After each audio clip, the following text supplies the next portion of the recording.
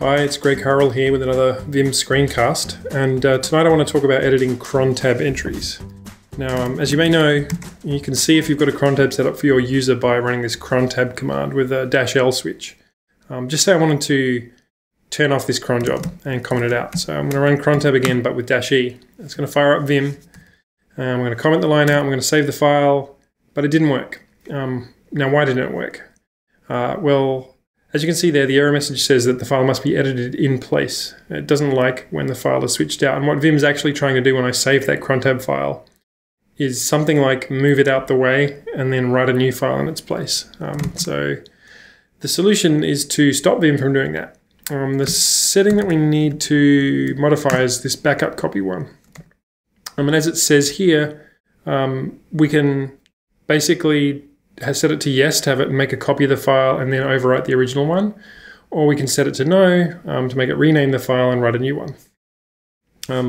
But the default is auto, so if I do set, or even better, set verbose, set backup copy, we'll see the current value and also where it got set. So the current value is auto, and it doesn't mention any file, which tells us this is just therefore the default on this system.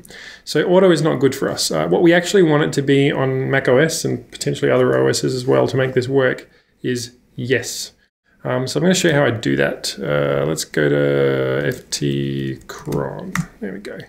So you can see I actually have this set up normally, and I had commented it out for the purposes of doing that demo. Because this is an FT plugin, basically any time we edit a file of type crontab, we're going to make a local setting that only applies to this buffer, and we're going to set it to yes. So by the power of logic, this tells you that when the default is backup copy auto, Vim is deciding that it should behave as though you'd said backup copy no, at least on macOS. So let's try this. I'm going to try editing that file again. Comment out the line. Will it work? Yes, it blends. And likewise, I can go and uncomment it. Oops.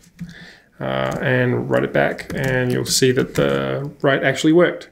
So that's just a little tip. If you see that error message, you know you've got to get in there and set backup copy to another value. I've got some more stuff to record, so I'm going to go off and do that. If you want to be notified when it comes out, just subscribe.